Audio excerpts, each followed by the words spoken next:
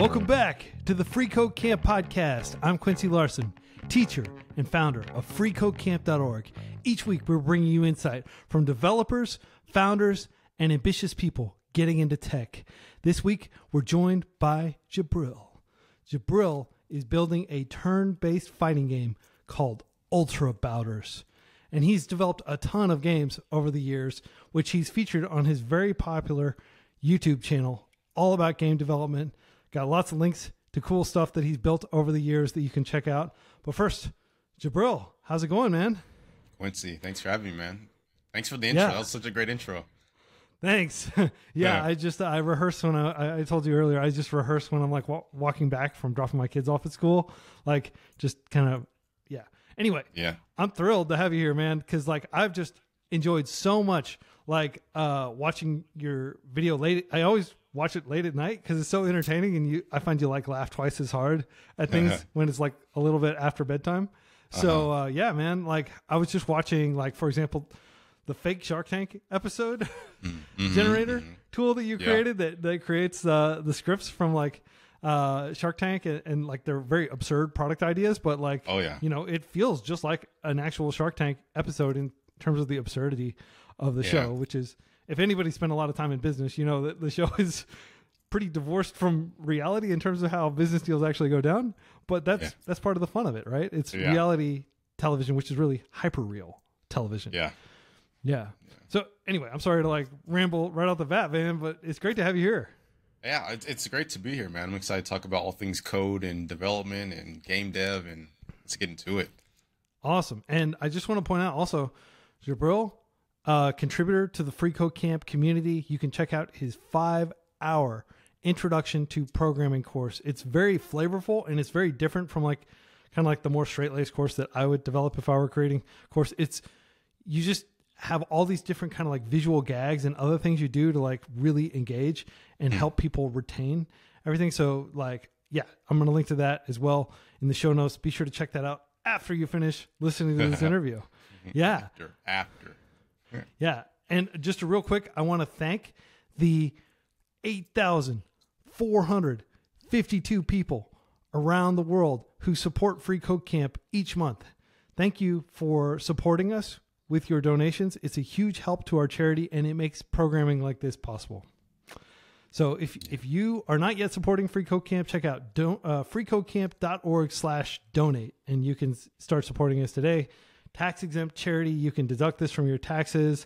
And, you know, our mission is very simple: to create free learning resources for everyone. And one of those resources, of course, interviews with real life game devs who are in the field building projects, getting players, play testing, refining, and continuing to extend their library of awesome interactive experiences for people. Interactive art, really. So yeah, Jabril, I just want to go way back. I always like to start with childhood. Like, tell us about little Jabril. Tell us about like your early formative years and how you got into game dev. Yeah, let's go back. Before I do that, I want to give a shout out to you guys over at Free Code Camp. Love what you guys are doing. Keep it up. So let's go back. I think it's probably best that I start with. I was, I think, 9 years old. I was living in Virginia at the time. My father's in the military, so I've been around the coast of the United States, and you played a lot of video games when I was growing up. Actually, I should take it back. When I was, I think 4, my mom used to play a lot of video games on the Super Nintendo. And she used to play Donkey Kong Country. And I would watch her play this game, and I was just so amazed because she had a controller in her hand, right? And she's controlling Donkey Kong, but there's other agents on screen. And as a young kid, I'm like, who's controlling the agents? Who's controlling the other ones, right? And so I've always had a fascination, but it wasn't until I was about 9 years old when I was introduced to the first Smash Bros. On Nintendo 64. And I don't know what it is about that project, that game. It just like got my game development bug like just running. And I will never forget, we moved from Virginia to California, and I had a notepad. And the entire time, I'm just like designing levels that I would do if I was the developer for Smash Bros. And then fast forward to, I think it was like, I was 14, and I got an advertisement for this thing called GameMaker. It's like you can make games without coding, was the ad. And I was like, no way, Mom, can you buy this for me? And then she was like, well, if you do your chores for a week straight, I'll buy it for you. You're dang right. I did my chores for a week straight. She bought it for me, and that was the last time I got a full night's sleep. Wow. Yeah. So you pretty early on, you were like, I love games. I'll tell you a little anecdote about Smash Brothers. When it came out, like, of course, I was like a big N64. Like I had an N64. I actually had 4 controllers because I loved couch co-op games, as they're called now. You call it couch co-op because you're actually playing in the room with other people, unlike most, online games today. And I remember, like, that was such a game changer. It was so imaginative. I couldn't believe the absurdity. Like, wow, I can actually go up as Donkey Kong and punch Mario in the face. Yeah. And knock him off the level. And even like the actual intro and stuff, kind of like the final boss is like hands, and it really evokes kind of like a childlike play. Like you're actually, like, you'd pick up your action figures as a kid, and you'd have He-Man and Skeletor fist fight and stuff, like twisting them around and stuff. And that kind of, it has that vibe of like, I'm just a kid who's hanging out on a summer day and playing with my action figures. Yeah, such a cool game. Yeah, and it's an amazing game. Huge competitive scene around that game too, which I never would have imagined, like, people getting so good at it. They dedicate like years to getting really good at playing Princess Peach in Smash Brothers Melee, like a specific character in a specific game. But it's a legendary game, It's a legendary game. Yeah. So, okay. So you get GameMaker. Your mom gets it for you after being a really good kid for a week.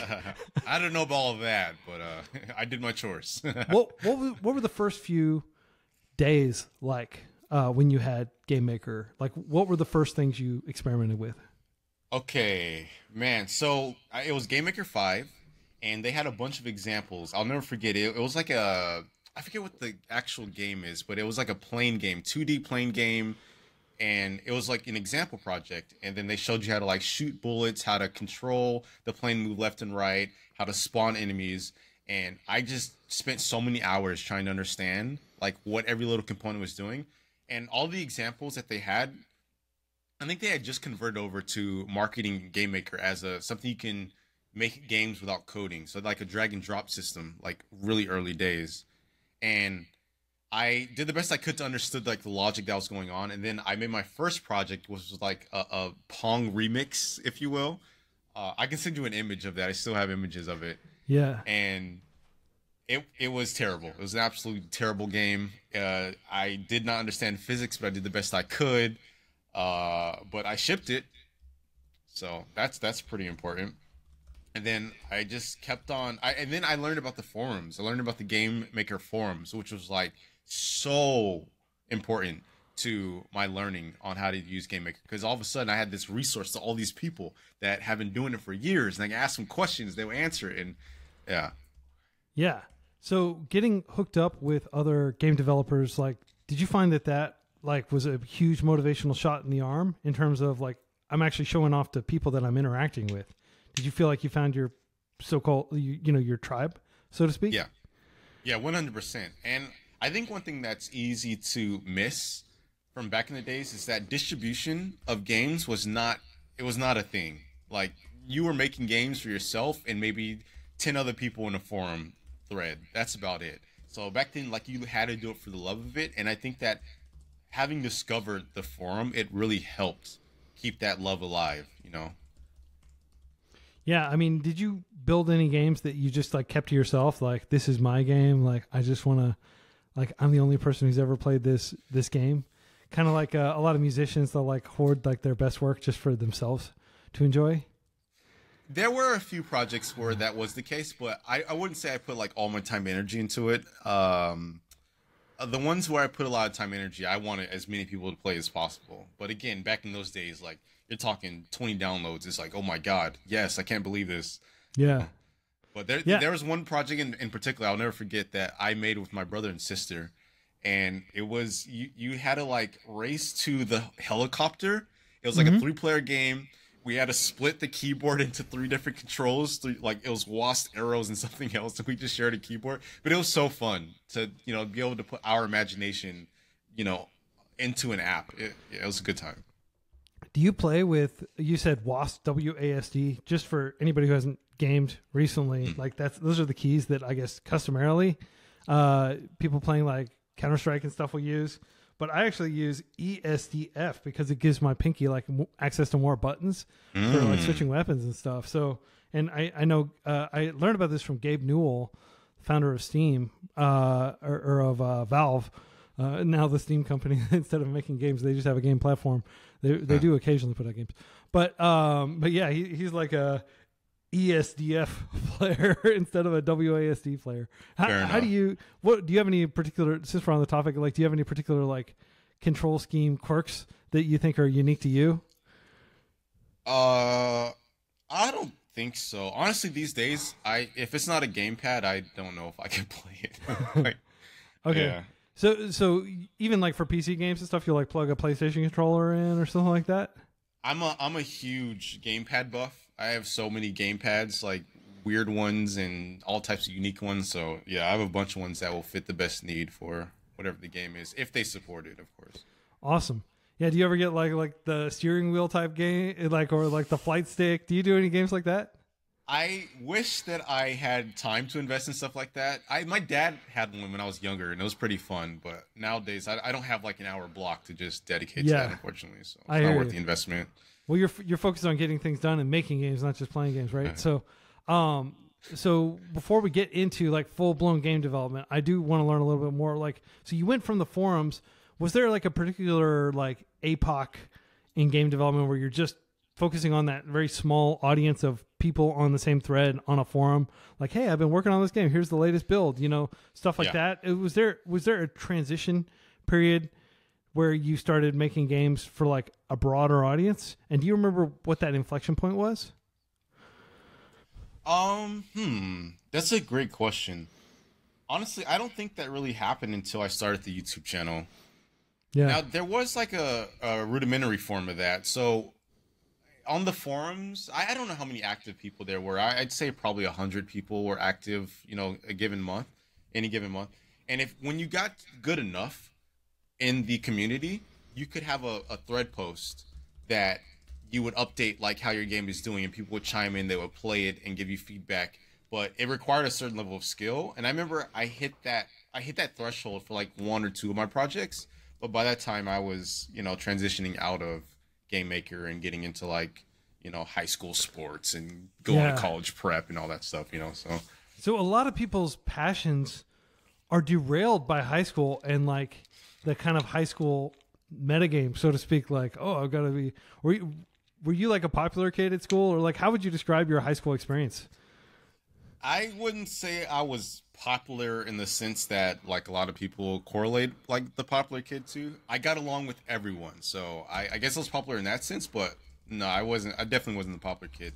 And it's interesting. The school that I went to, I was definitely in the closet about making games. I didn't tell anyone, just due to the school that I went to. Like, no one cared about it, and it was kind of nerdy, if you will, back then. So I wasn't trying to get stuffed in the locker.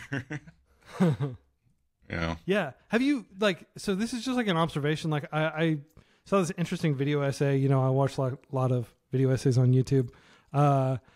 And it was about like how like nerdy and geeky and like these terms have kind of like almost fallen out of use because like everybody's a Star Wars fan now, or a Lord of the Rings fan or something. Like there's not really a stigma associated with using computers like there used to be. I mean, have you observed that? Like, do you ever feel like what you're doing is quote unquote nerdy anymore when you're like, you know, making these very, you know, artisanal games that are very esoteric and like probably a very small subset of gamers, let alone people at large, would be interested in playing these games? Yeah, so nerds are definitely in vogue now. And I think about this quite often. It's hard to unpair my experiences as a nerd as a kid, right, from, you know, the man that I am today. But I think it's so beautiful that there are so many people that I can reach out to and have conversations about code, about game development, about apps. Because I remember when I was starting out, it was nearly impossible to find anyone to talk about this stuff with. Like, I was lucky that my mom had a friend that knew someone that had a software development job. And when I asked him for advice, he just gave me Visual Studio 2004 or something like that. He just gave it to me. And it was like, good luck. Yeah. Like, that was all I had. And I remember I tried to install it. And I was like, I have no idea what this is. And I just never touched it again. But yeah, I think it's so beautiful that, nowadays you can talk to literally anyone about code and they'll have some idea. And I think it's just due to the prevalence of how important, code is and how prevalent it is in our society nowadays. Yeah, 100%. Like I've definitely found that like when I'm at a dinner party or something, it used to be like even 10 years ago, I'd be like, oh yeah, I'm a software developer. And people would be like, oh, okay, cool. And the conversation would just move on. But now people are like, oh, cool. Like, I'm working on this app, or like, I've been doing some Python on the weekend and stuff like that. And like suddenly, it just seems like the number of people who are interested in learning programming has skyrocketed. And that any like there's kind of like there used to be that like, oh, that's for smart people type talk, but I don't really hear that anymore when I talk to people. It could be that just like the crowd I'm rolling with is a little older now, because I'm older. So like when I go talk to people, they're often in their 30s and 40s like I am, as opposed to like younger kids. When I was a kid, like people were like not very sure of themselves and they would often like limit themselves. But as you grow older, you start to realize, oh, like these limits are artificial. Like there's nothing stopping an accountant from getting really good at coding, right? I mean, I think it's more than that, though. Okay, well, yeah. I think it's a bit more than that. I think that, just relating to my experiences when I was a kid, the accessibility to these things were so hard to get to, right? But we have things like freeCodeCamp, for example, right? Where if I want to learn something, I just go to freeCodeCamp and you guys have all these resources for me to learn how to do these things, right? And this is something that we have to thank the modern era for. Yeah. You take GameMaker, for example. I'm so happy that they decided to do a drag and drop system, because without that, I don't know if I would have, I don't know how long it would have took me to discover code, But that was a good entry point for me to say, like, hey, this looks like something I can do. You're telling me I don't need to code, but little did I know it was a stepping stone to the actual code, because there's limits to what you can do with the drag and drop. But the point I'm trying to make is that I think just things have got a lot more accessible in the modern age, and it has really enabled so many people to be able to learn to code or just simply know more about what it takes to code or be a coder, Yeah, absolutely. Well, I'm really interested in like understanding kind of the tools, your tool progression, because you said that you had like some friend who gave you Visual Studios, which is a gigantic, very complicated piece of software, right? Like that's like an 15, industrial. At 15. Yeah, so you that's like giving somebody the Master Sword right when they walk into the cave, instead of like stair stepping them up through like some sort of like leveling progression, right? Great analogy. So what did you do? You're like, you put that down. Did you just go back to GameMaker, or like what tools did you get into? Do you remember the sequence of tools you progressed through? Well, funny enough, I got Visual Studio before I even knew GameMaker existed. So I knew that I wanted to make games, but I didn't know how. I cannot explain how my understanding of making games was, like how difficult it was for me to grasp the concept of making a game. How do you use a computer to render graphics, to render logic, etc.? I can't explain to you like how difficult trying to imagine that was. And so the first I asked my mom, then she had the friend. He gave me Visual Studio. He was like, here you go. This is how you code. Good luck. That was all he gave me. I Linux tried to approach. install it. Yeah. I tried to install it. Didn't work. Thankfully, like a year or two later, I discovered GameMaker. And I did GameMaker for like 4 years, I think it was, something like that. And then I found Unity soon after that. And tell us about Unity. Just like for people that are uninitiated, like why is Unity different from, like an SDK for developing on like PlayStation or something like that, right? Yeah. Unity, it just provides so many things for you. It makes like developing games so easy. They do graphics for you. They do physics for you. They do different like pathfinding logic. They do so many things for you right out the box that you don't have to think about the hard stuff. You can just get started making some type of game, and then in the process of making your game using their out of the box tools, you learn how to like use those tools more proficiently over time. And that was really instrumental for me. I'll never forget when I first started Unity. Using Unity was the first time I ever made a 3D game. It was always my goal to make 3D games, but having done 2D for so long, I thought it was like such an impossible task. But in the first, I think, week of using Unity, so much of what I learned with GameMaker, not to mention GameMaker has their own coding language as well. So that was another thing that was like, oh, I'm not a real coder. I'm using GameMaker language. Like, yeah, exactly. It's like, I'm not really coding. I'm using Scratch or I'm using some simplified but it really is still coding. I think people kind of like talk themselves out of like, acknowledging what their accomplishments. They kind of like denigrate their accomplishments. Oh, I'm just using the training wheels equivalent, but it's still coding, right? Yeah. Yeah. 100%. And so I'm using GameMaker language, and I'm like, I'm not a real coder because I'm using their little subset language, right? But then I start to develop games in Unity. I was like, why not, right? And then I was like, wait a second, this is C#. This is a big boy language. I know what a for loop is. I know what an if statement is. I know what a while loop is. Like, hold on, I know all these concepts, and like it was so easy to transfer from GameMaker language to C#, and then from there C# to Python, and then as long as you learn the basics, no matter what the language is, like coding is so easy to transfer the skills over. Yeah, absolutely. Like at the end of the day, it's like the same basic like data structure and algorithm concepts that have been around since Alan Turing, right? Yeah. Maybe like a few were refined by subsequent generations of computer scientists. And then you're just applying math that has been known all the way back to like Al-Khwarizmi back in like the ancient, Indian civilizations and Babylonian civilizations and stuff, right? Like there's nothing new under the sun except layers of abstraction that make it easier and will continue to make it gradually easier and easier. And we'll definitely talk about that in a little bit. But what were you doing now? You can make a 3D game, right? It's not some pipe dream. It's something you actually did within the first week of using these tools. Yeah. Like what was that like a honeymoon phase for you? Were you like walking on air knowing like, wow, I'm actually doing it? Yeah, I was incredibly proud. I believe the first 3D game I made was a game jam. It's still up somewhere. It's called Super Haystack Finder or something like that. Haystack Finder. So like finding a needle in a haystack or something like that? That's the concept. So you're jumping platform to platform. You're looking for a little a cookie for some reason.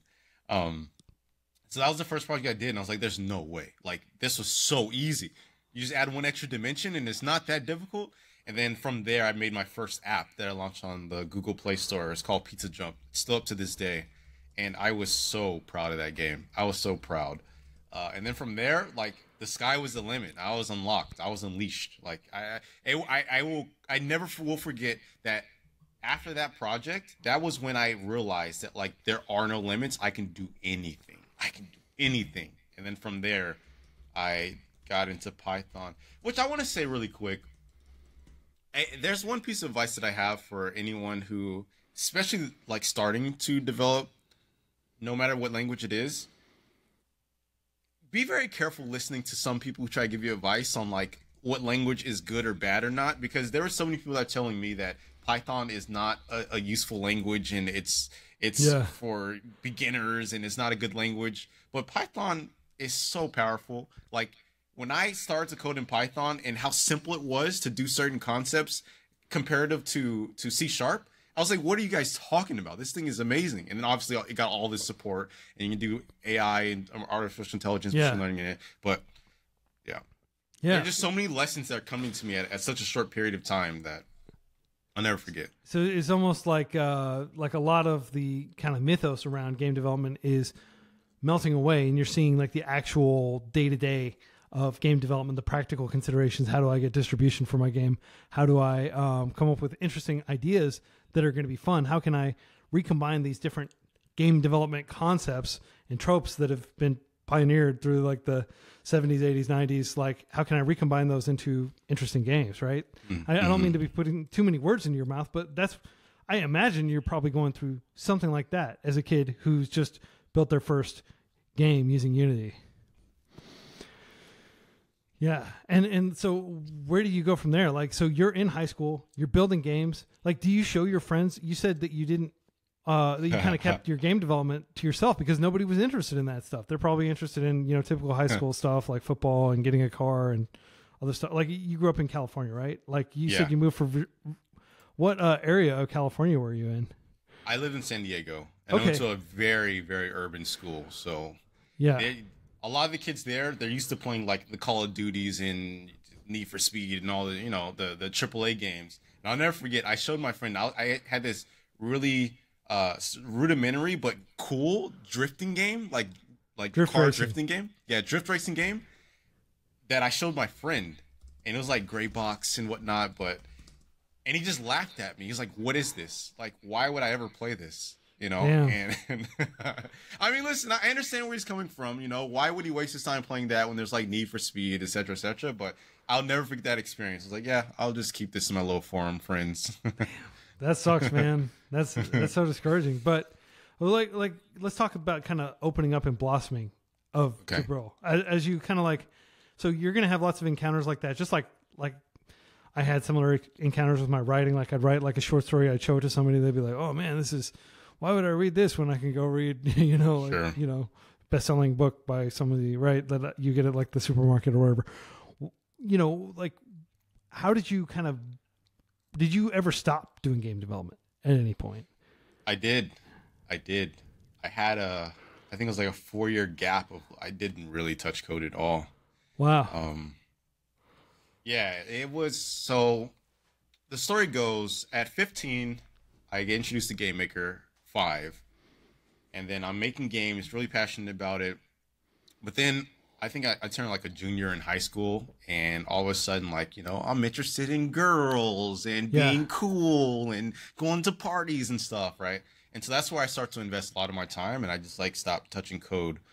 But I pick it back up at, I think, like 23 or something like that. So from 19 to like 23, 4 years, something like that. 23, 24 is when I pick it back up again. Because, if you have a passion for something, like no matter what, it's always going to poke you. So, hey. Was it like calling to you from the bookshelf? Like you just walked by your old Unity books? Back in the day, we'd like buy actual game, like books.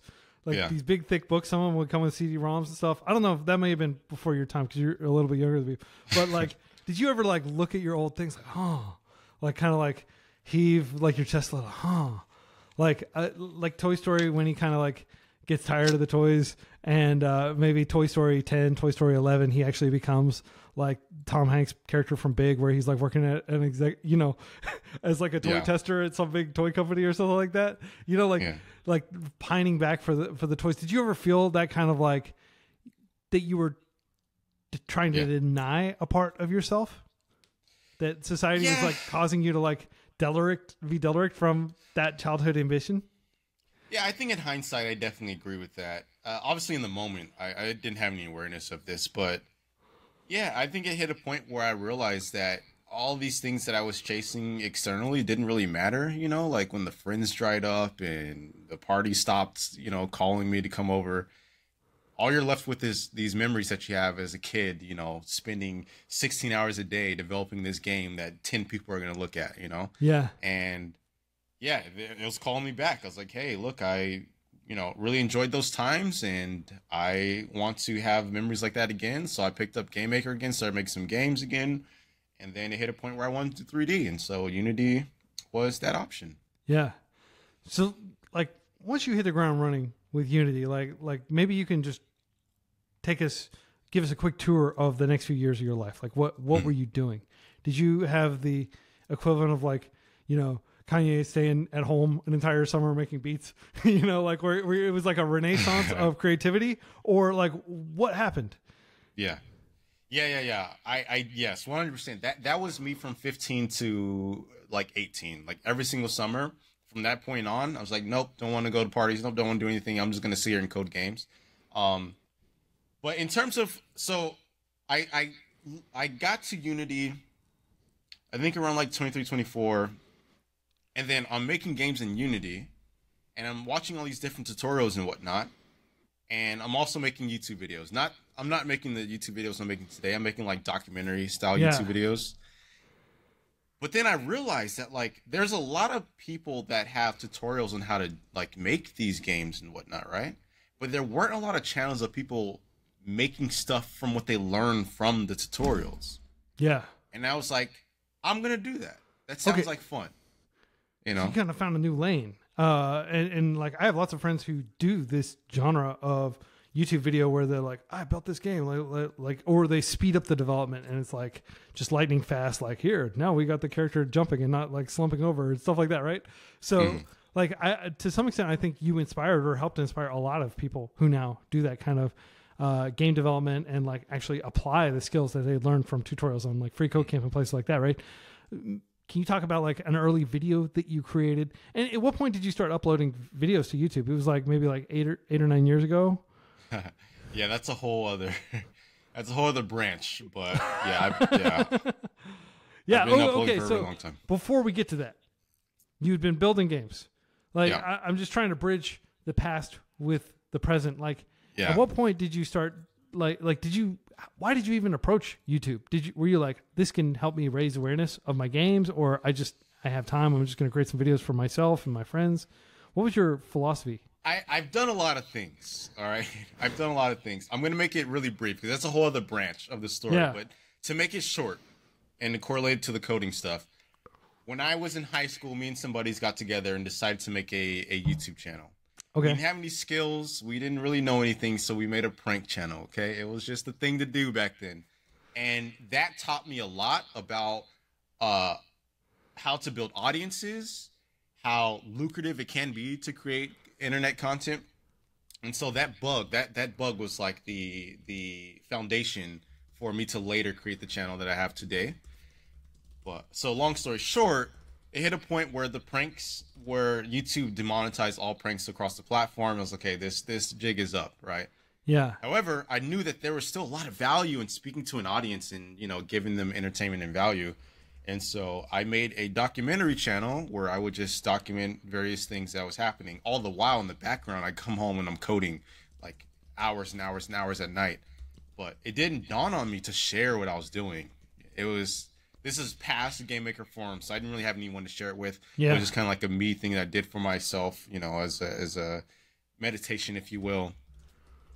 But yeah, one day it hit me that I was spending so many hours developing games and apps, so many hours watching tutorials, and what I wanted was more content on YouTube of people demonstrating their learnings from this content. And at the time, there was maybe one person that was doing it. And so I decided to completely rebrand my channel to Jabrils. We're doing coding now. And I think like the 4th video blew up. I did a AI machine learning project in Unity. And good times.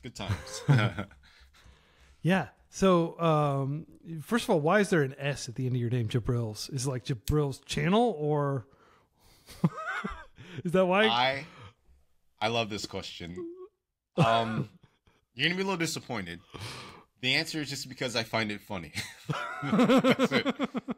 I can't tell you how many times like I've been in rooms with execs and they call me Jabrils, plural, and it's just so it's just funny. I don't know. If I call it's like you a test of whether people actually know who you are. Like, no, because we joke like, so I have a friend, and what she does is like she puts like an emoji, like a ramen emoji or something at the front of her LinkedIn name. That way, when like recruiters or some automated message sends it, she can always see the ramen emoji at the beginning of her name. Smart. And she knows, oh, this isn't a real person who knows me. This is just like some bulk like email or something like that. Yeah. So smart. So unfortunately, no. I just find it funny when people refer to me as a plural. It's just funny. It's just, like if I call you Quincy's as if you're multiple people, it's just funny. Yeah. That's it. Yeah, that'd be like the Quincy's from Bleach. Everybody's telling. I haven't seen Bleach, but everybody's like, "Oh yeah, the Quincy's." Like people occasionally, every once in a while, you get this email. I won't let you take my bankai.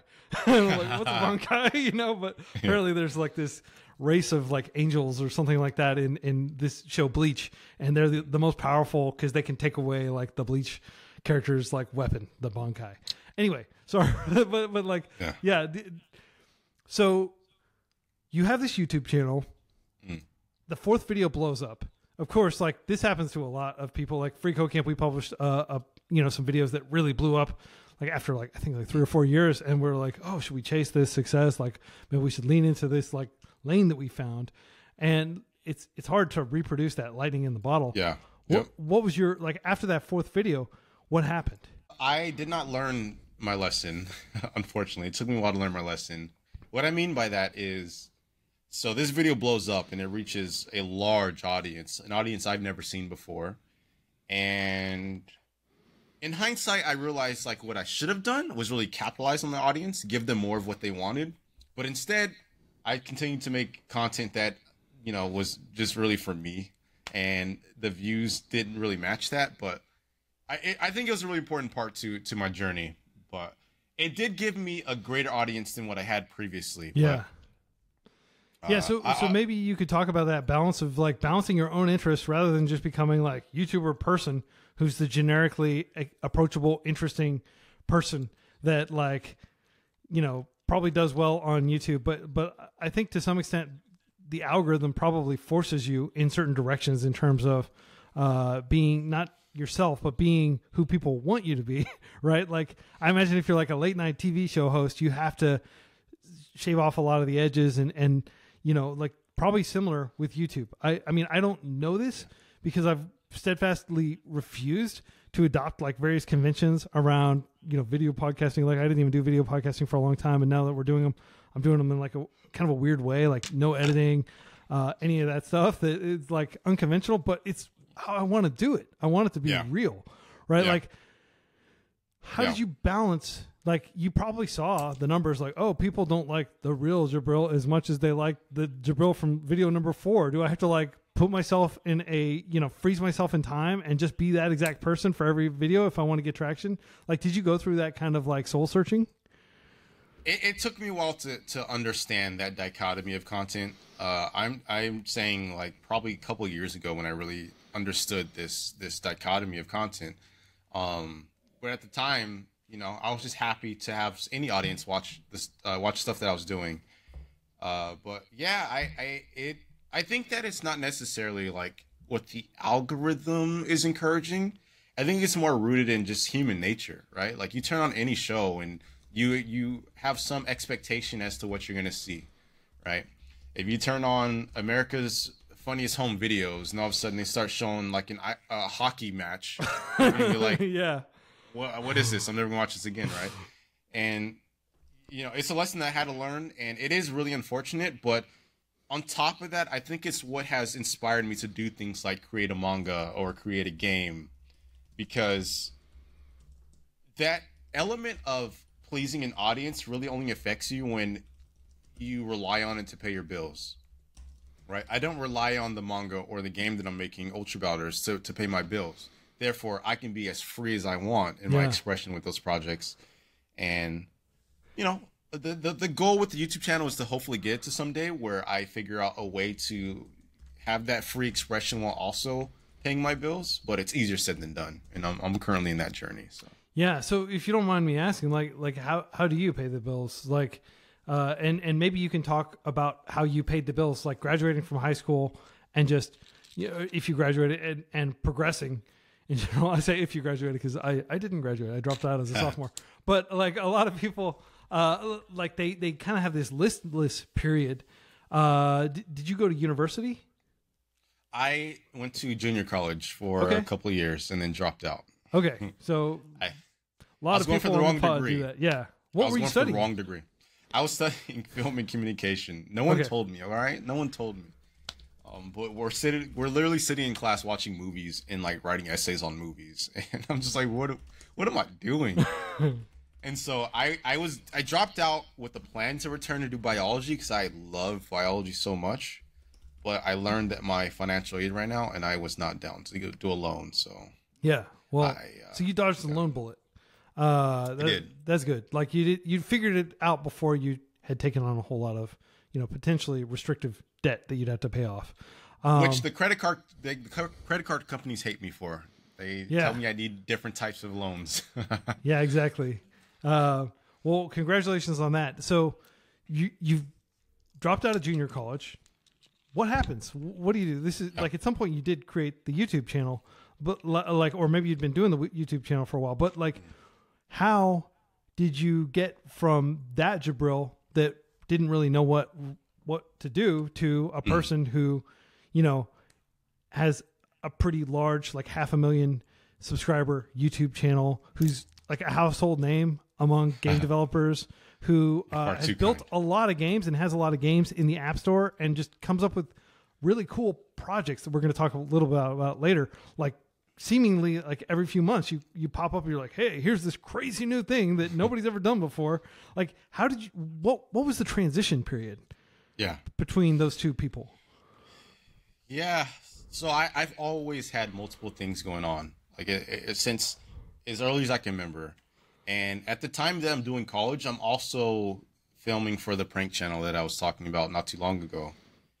And so me and my buddies will get together on the weekend. We film the prank stuff, and that it didn't pay any bills. Like it was, it paid gas for us to get around town. Every once in a while we get like a sponsor deal and we would split it.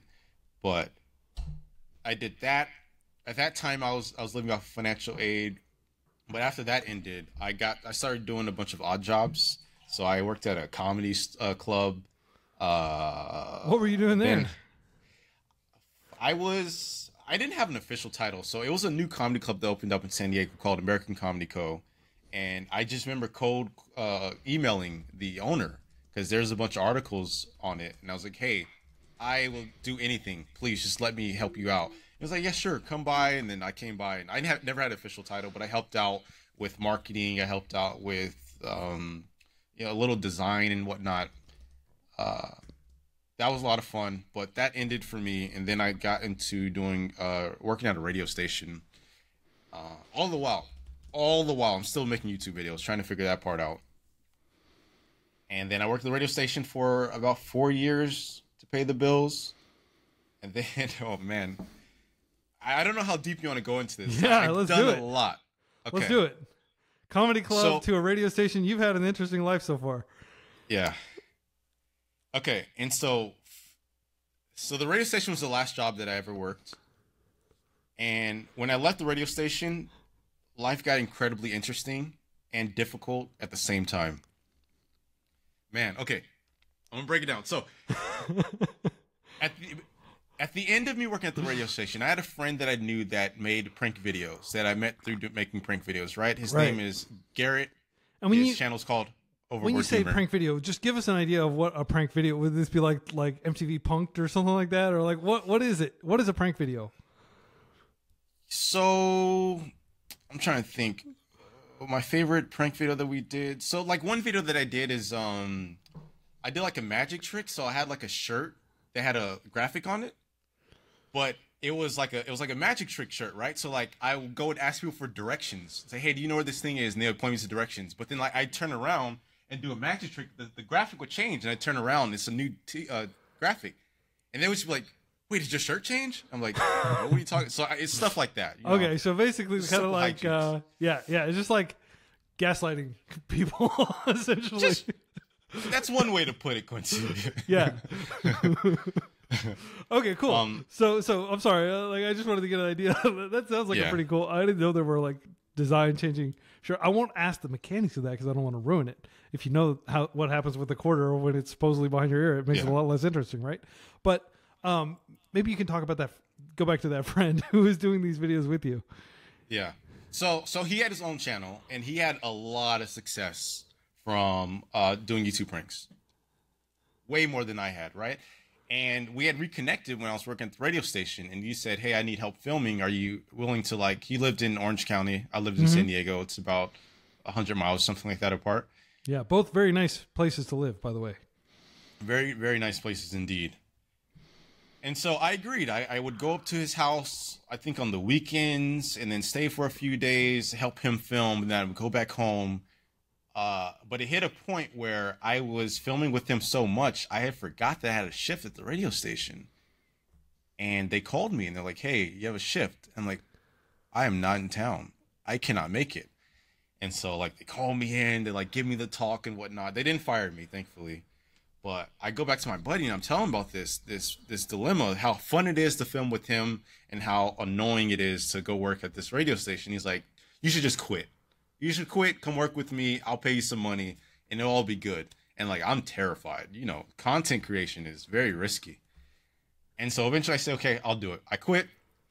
I go work with him. A month later, we're no longer working together. What happened? There's a lot of drama. There's a lot of drama. He was going through some stuff in his life. But it's all public if you don't look it up. Okay, well, my homie Overboard Humor. Shouts to Garrett.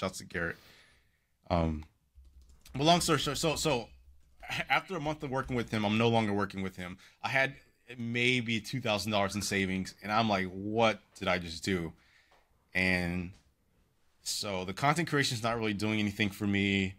I take up a lot of odd jobs, which is really difficult to do in San Diego, at least with the skill set that I had of like filmmaking and whatnot. And I will never forget, I gave up. I was like, I'm done. Throwing in the towel. I'm just going to go work some job and figure out how to live a regular casual life. And so I take an interview at a store called Joann's Fabric Stores. So like literally like generic retail.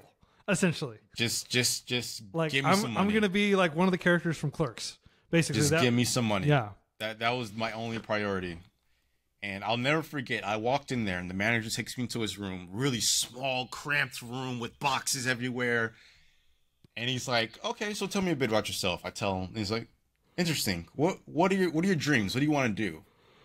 And I was taken back by that question. I told him, I was like, I really wish that I could, build a YouTube channel and travel the world, et cetera, et cetera. And he closed this little book and he says, I'll never forget this.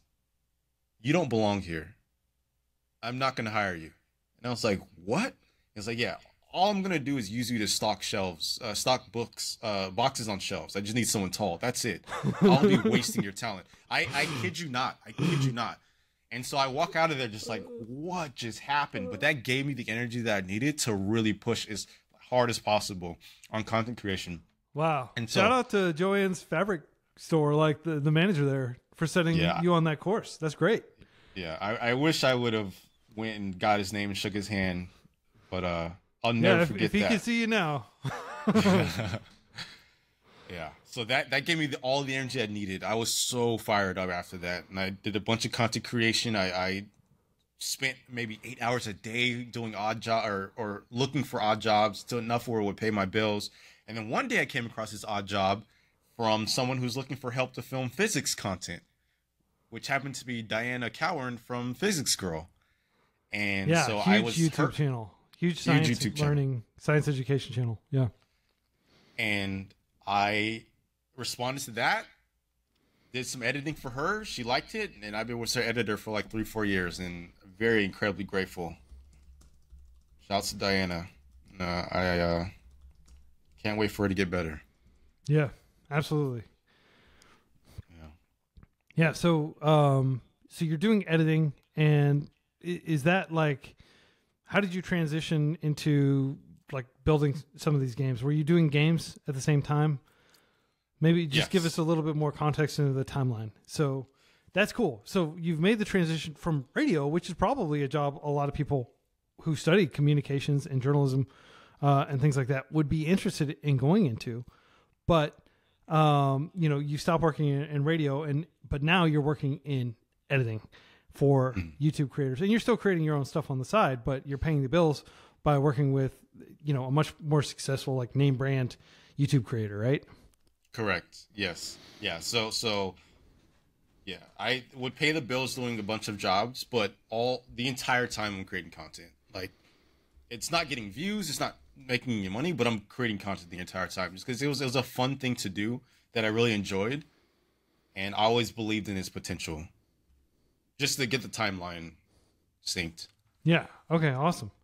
And did you have other videos that started to get traction like that? Like your fourth video? Did you kind of like strike gold, so to speak, or like kind of find that filament that like lights the bulb correctly, to use like a weird Thomas Edison analogy? Like, were you able to like iterate toward a formula that worked, that also resonated with your passion as a creator? A little bit. Again, in hindsight, I think that I probably should have been learning more lessons more rapidly than I did at the time. But I did the first video of making a machine learning game. It was like writing my first machine learning game, something like that. It went crazy viral. And then I just continued to upload videos like as I seen it. And then I struck gold again. I made another video called Making a Game in 48 Hours. Like, this is before this was a trend. And that video also went really viral.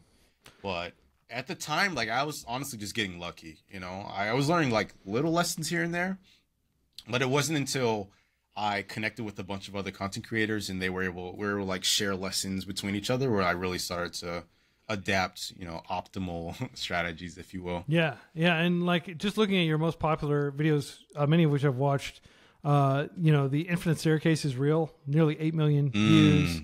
My first machine learning, like about 2 million for that. And also the 48-hour game jam thing, Minecraft, but on a quantum computer, stuff like that. Very cool. So a lot of your videos have connected with the audience and like, I guess way beyond your audience have had like mainstream appeal over the years. Can you talk about like what that's like in terms of, when you have a video that goes viral, like your Infinite Staircase video did, 8 million views for like a sciencey topic. This is not like some, you're not like a hot woman or something like that, right? Like you're just a guy who's developing interesting stuff. He's like building stuff and showcasing what he's building. Can you talk about like the audience and the experience of having that video blow up? I think I've had like a tweet go viral with the BTS army. And that's like my 15 minutes of fame is like, I tweeted something about like BTS, just not even realizing what I was tweeting. And like all these people jumped on me, and I guess that got like 15 million retweets or something like that. But that's like the closest I've ever gotten to famous, so to speak. But did you feel famous? Did it feel different to have a video getting all these views and people commenting and talking about it and sharing it? I think unfortunately, the sad part about content creation is you normalize it after a while. And everything on the Jabrils channel comes after like some pre-fame that I've experienced. So I did a prank with some buddies a long time ago where we would I don't know if this is bad or not, but it was what it was. Okay. We went up to people and we asked them if they wanted a little pot. Okay. Right? Like pot, and they're like the marijuana. We asked them if they wanted a little pot, right? A little pot. And they'd like, no, get away from me, freak! What the hell? And then we would pull out a literal little pot, like a literal little pot, a cooking pot. And that video went crazy viral back in the days. And I had so many people reach out to me. I was on TV. Someone offered to buy me a meal. Like it was crazy. That was the first time it actually felt crazy. But everything after that, I think I kind of normalized the experience a bit. So you just kind of like, you're the equivalent of that kid, like at the computer in the meme, like, yeah, thumbs up, it worked. But then you kind of move on with the content grind, right? Yeah. And do you view it as a grind, or like, how do you approach creating these videos about, programming, computer science, and demonstrating different projects you're building? Yeah, I don't ever do it for any of the fame or any things like that. Like I do it genuinely because I love the ideas and I love being able to explore new concepts that probably someone hasn't really explored, at least in the manner that I want to explore it. And so my approach is always, how can I present something to you that you probably don't think about that often or probably haven't seen before in an entertaining manner?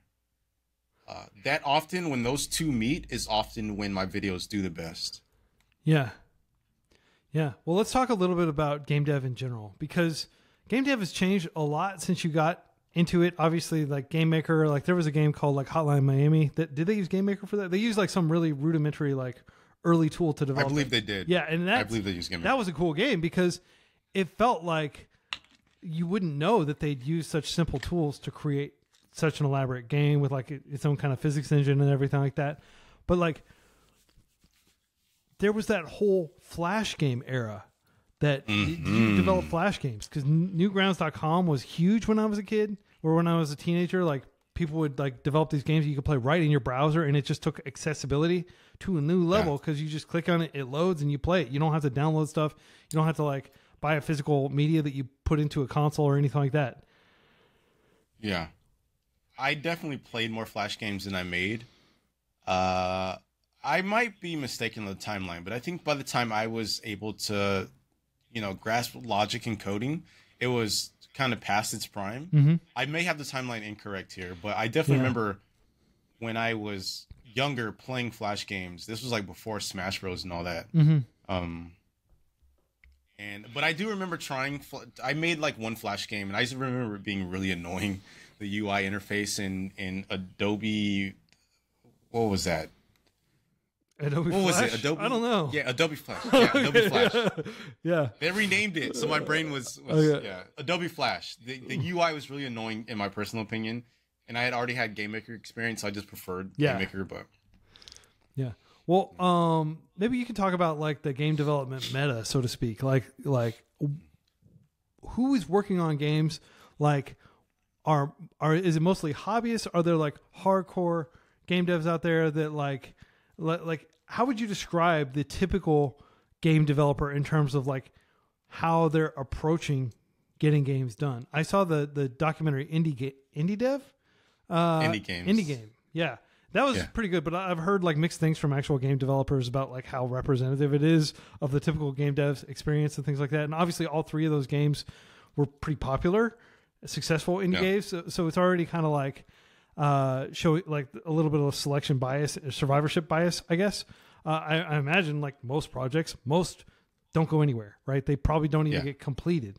It's rare that people even finish projects that they start, right? But like maybe you could talk about like how would you describe like a typical game developer's lifestyle and where they hang out, like whether that's Discord, whether that's like local kind of game developer hackerspace type places. Maybe you could just give me an idea of, the devs that you've come across and you've worked alongside it, and maybe give us a little more context in your process. Do you mind refining the question a bit? Yeah, more? Absolutely. That was like 15 questions in one. What do game devs do day to day? What's a typical day in the life of a game dev? Yeah, so I think like most things, there's a lot of variation. Right. And as game development has got more and more accessible, I think the variation has only increased. So like I know people that like game development is their full-time job, right? They've released some games to some audiences that love to play their games. They charge them for it and they can pay the bills that way. Right. I know game developers that, they're habitually making a game, canceling it, making a game, canceling it, making a game, cancel it. Right. I know game developers that are always looking for funding. Right? They are going up to investors saying like, hey, I have this idea. Will you please give me money to make it? Right. And I know game developers that just do the YouTube thing. Right. So there's a lot of variation. But I will say, thank you. I will say that I think the commonality between them all is that a lot of them have like a lot of passion for making games and telling stories and, trying to present something cool and creative to an audience. Yeah. What are some? I think the most important thing if you are trying to be a game developer that can actually ship games is scope. You have to learn scope. I think that's top of the funnel. Next up is passion. Focus on games that you yourself want to play. And then after that, I would say is audience. Try and make games for existing audiences. I think if you pair all those three things together, you will have a lot of games under your belt. And I want to emphasize how important it is to actually ship games. I think it's fun to like habitually explore new concepts and whatnot, but shipping games is what you get critiqued on. You don't get critiqued on, how well you can implement a pathfinding algorithm. You know what I mean? Yeah, that makes total sense. So just to recap, scope, passion for what you're building, and having an existing audience, not having to like forge out in the wild for people that are interested in your completely novel game. But can you describe scope, like, and maybe how you scope things and where scope creeps? Maybe just start by defining scope. Mm-hmm. Yeah. So scope is the hardest one because it does require some like prior knowledge on whatever you're building, right? Like, so if I'm building a game that requires pathfinding, I have to have some knowledge on like the domain of pathfinding to be able to scope it. And pathfinding is like having an AI kind of like go around in certain paths. Is it that literally it? Like just programming NPCs Correct. And stuff? Yeah. Non-player characters. A to B. Yeah. Yeah. So yeah, scope is the hardest because again, you need you need to have some understanding of the domain of whatever you're implementing. But it's not impossible to get that information, right? There's so many resources everywhere, you know, especially in 2024. But yeah, so can you give me an example of a time that you like maybe made scope too broad? And scope is like just basically focusing on a few key game elements or focusing on like what the goals of the project are. You know, it's easy to think like, oh, I'm going to create an open world game and it's going to have XYZ. And like, you know, you look at like Cyberpunk 2077, I can't remember the exact year, but like that is a game that had so much scope creep that it ruined the game. If they just not made it open world, or if they'd not tried to add all these different attributes and stuff, like they got too big for their britches, right? They leaned out farther than they should have in terms of, you know, the scope. And and scope can prevent a project from ever getting done because the scope can keep expanding as an excuse to not actually ship, like as a procrastination, you know, excuse, right? Yeah. 100%. Yeah. So has there been an instance that you can recall where you're like, you know, I think I've gone outside of my original scope, or I've made some sort of error when it comes to scope and I need to correct it? It's a problem that I used to have a lot, but developing for a YouTube channel, it teaches you scope really quickly. Because you have a regular schedule of releases. Like, I've only got 2 months to build this game, or like, what's your release schedule? Do you have a fixed schedule? Yeah, I have to upload one video within 30 days of the last video. That's what I operate off of. Okay. It can be 7 days, it can be 12 days, but I can't go more than 30 days. Okay, that's a great rule to live by. So that guides, like, for example, I have to publish a podcast every Friday. I have to send out an email newsletter every Friday, right? Like, so like those things force me to be accountable to myself and the rules I put in place. Yeah. So I love how you have that very simple rule. You know, I can create videos as frequently as I want, but it doesn't matter how many I've published. I still need to have one within 30 days of the last one. Yeah. Yeah. That's really cool. It's like, yeah. So to come full circle. So like that process, it really has taught me a lot about scope, right? Because it's one thing to be like, I want to make this game where I have all my subscribers connect to a server and they can walk around the world and drive cars. Like, that's one thing, right? But then just having done this for so long, I can have a good idea on like, okay, how long is it going to take me? How many hours am I have to invest in? If I start this video project in January, am I going to finish it in March, or is it going to take me February of next year? You know, and it's a skill that you have to hone. I'm not going to sit here and say that it's easy, but it's definitely something that I encourage everyone to pay attention to and try and hone, you know? Yeah. So one of the things I want to ask is, for people that are listening and they're interested in going into game development, maybe they have some basic programming chops. Maybe they've completed CS50, or they've earned a few freeCodeCamp certifications. They have a basic understanding of, you know, maybe Python, JavaScript. Maybe they haven't worked with Unity yet, but, you know, it sounds like that's a tool you encourage people to pick up. So let's say hypothetically, they want to be a game dev 2 years from now. They want to have a game live, or do they even need 2 years? Like what would you do if you were starting over with everything you know today, but you didn't have the skills you have today? You didn't have the network that you have today in terms of like distribution, being able to just publish a video on YouTube and have thousands of people see it. Like, what would you do? I love this question. Yes, 100%. Listen, nowadays is one of the most like accessible times we've ever lived in for anything and everything. If I had to start over, given the prompt you just gave, I would, first of all, make a mobile game. I would do active development. So make an MVP. That's minimal viable product. Yeah. Launch the MVP. Start collecting feedback immediately. Whoever you can get their hands on, your mom, your brother, your coworker, whoever it is. We have platforms like TikTok that you can easily reach an audience if you just learn how the different ways to game the system. Instagram Reels, YouTube Shorts, like these are all platforms that have millions and millions of people watching a ton of content in a short period of time. So that's what I would do. And in fact, that's what I'm doing for Ultrabouters. All those things I just described. I think that is the modern day developer. And there's a lot of money to be made, if you do this as well. It's just ad model. And if your game is good enough, it connects with the audience good enough, you can do in-app purchases.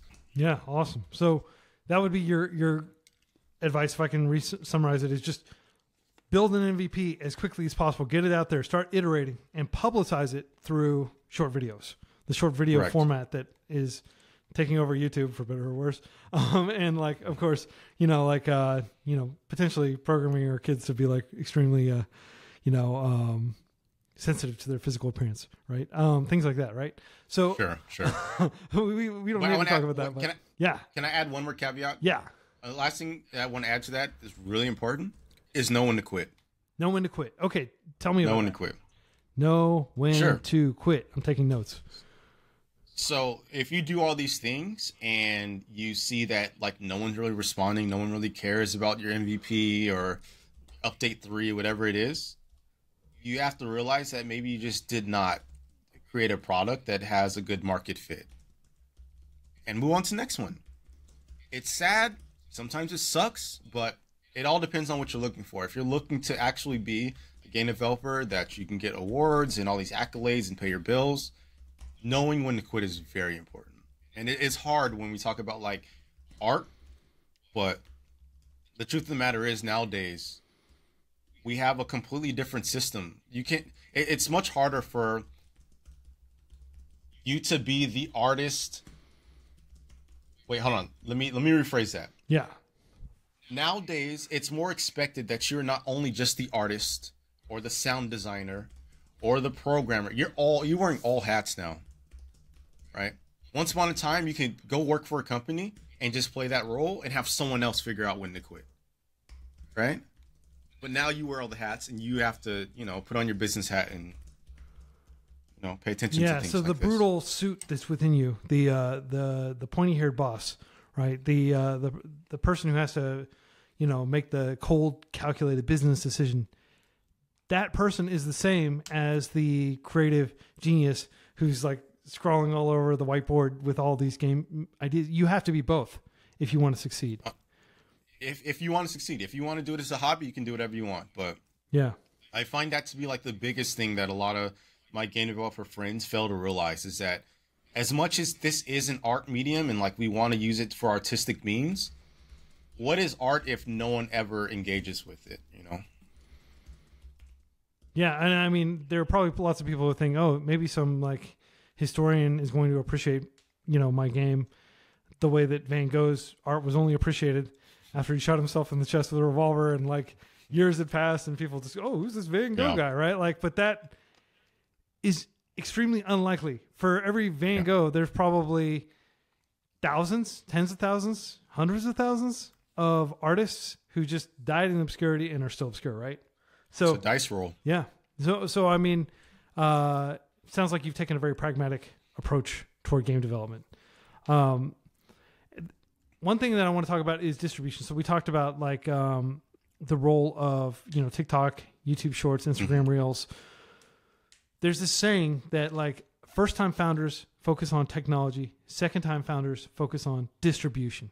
How do you distribute your game? How do you get it in front of people? Obviously, you talked about short-form video, but like, what are the other ways that you distribute your game? And like, are you using app stores? Are you, do you have a mailing list? Are you like, how do you get your game out there and get people playing it? I think I've came to a realization not too long ago that all of my games moving forward are going to be on the App Store. And this is Apple and Google App Store? Correct. And the reason why is because it just matches so much with kind of my business model as it already is. Like a lot of people come to my YouTube channel and they watch my videos for free. And then, a small percentage they'll donate or they'll buy merch, right? But the majority in whole, they expect free content.